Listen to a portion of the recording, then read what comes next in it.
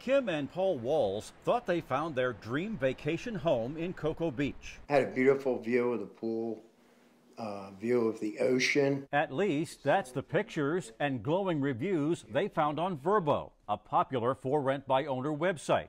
They paid $12,000 up front for 3 months, never expecting the nightmare they found behind the front door. I thought, but this is going to be heaven, and it was hell.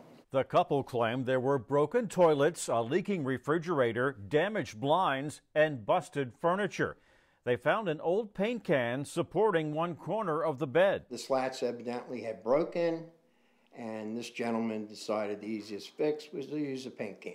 The couple told us all attempts to have the home cleaned and repaired failed, since the homeowner didn't respond to them or the rental company Vrbo. They were unable to contact the owner, and it was pretty much put to bed. The situation's so bad, Kim and Paul told us they left 1 month early and lost $4,000.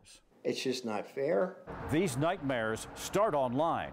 Most vacation renters have not seen the properties themselves and make reservations based only on the pictures and reviews they can see. We see this beautiful Florida home, and this house really stuck out to us as a luxury home. Tim, who does not want us to use his last name, and his wife rented from a property management company handling high-end homes for private owners in a Central Florida resort community.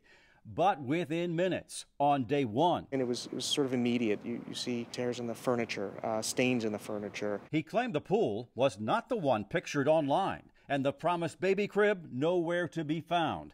The couple told us the unit had not been cleaned. This the chicken bone they found on the floor.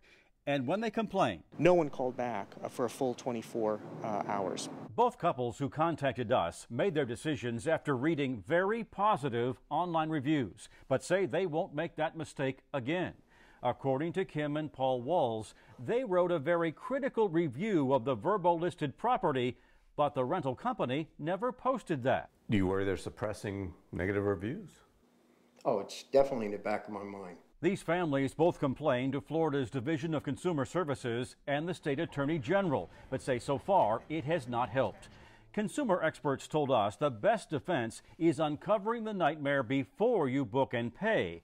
Critically review pictures on large screens, ask for photograph dates, request referrals you can call.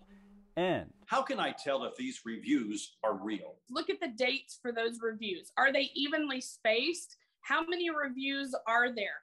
Is there any sort of rhyme or repetition to those reviews that could be kind of a modified cut and paste situation? I contacted Vrbo that told me Kim and Paul waited a month to complain, so they were not eligible for rebooking, and their review violated company guidelines, so it was not posted. Both families told us they'll never book vacation homes again, sight unseen. Take a lesson from us. Ask for the physical address before making a reservation.